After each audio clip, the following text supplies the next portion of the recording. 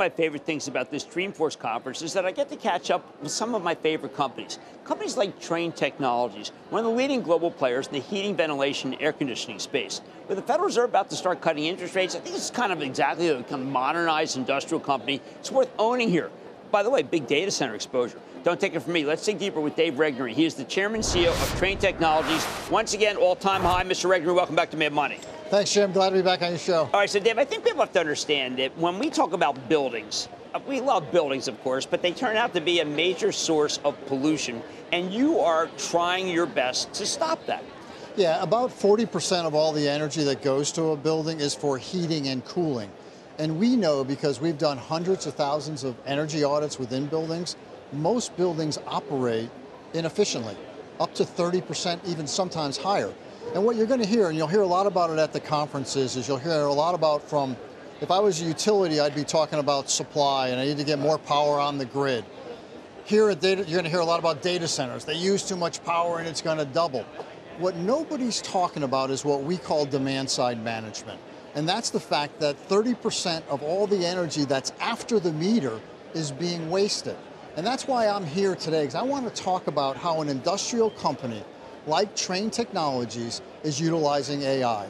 If you're connected to the asset, if you're connected to the building, you could ensure that building is always operating the way it's designed. Look, we've been using structured AI data for over a decade.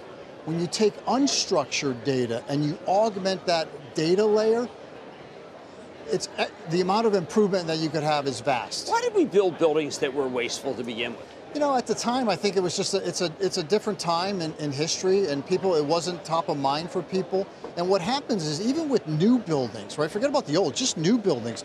They'll do what we call drift. They'll degrade performance over time, and within 3 months, 6 months, you start to have a building that drifts. And there's a lot of reasons why. Some of it's mechanical, some of it is human interface. But if you're connected to that building, you could ensure that it's always performing the way it was designed.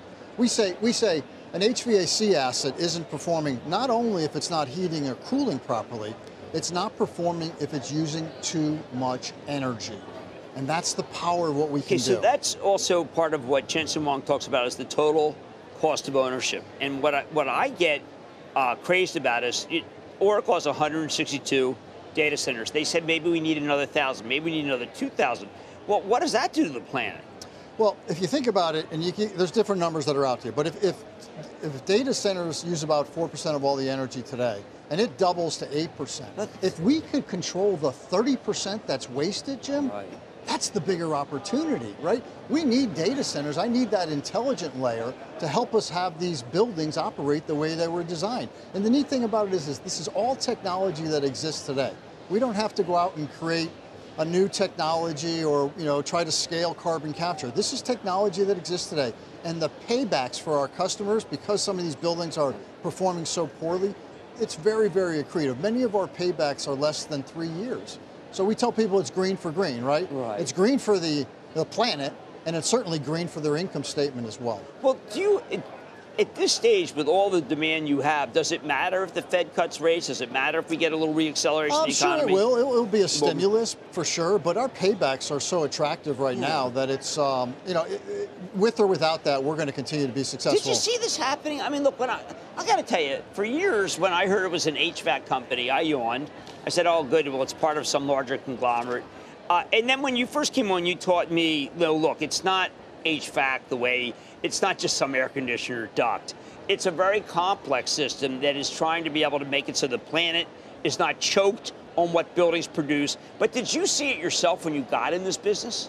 You know, we always saw that the sustainability aspect of our business had some meaning to us. And the purpose of our company is to challenge what's possible and innovate for a sustainable world. And that's what all 45,000 of our employees really think about. And it's gaining momentum for sure. But I would tell you that, we've had a tremendous success over the last 4 years. I mean, our reported revenue growth on a compound annual growth rate is 12%. Our EPS growth is north of 20%. No, I mean, you have a much better growth rate than almost all the technology companies that I deal with. They do not offer a product that is at the level of demand that you have. Yeah, Jim, I always tell our team that our best days are in front of us.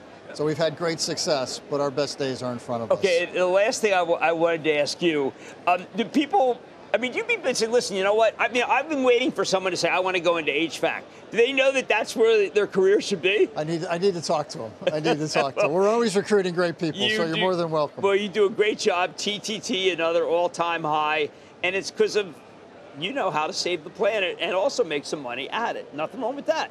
That's great. Fair enough. That's Dave Regnery. He's the CEO of Trane Technologies. TT, take a look at this. This thing is like this. Mad Money's back after the break.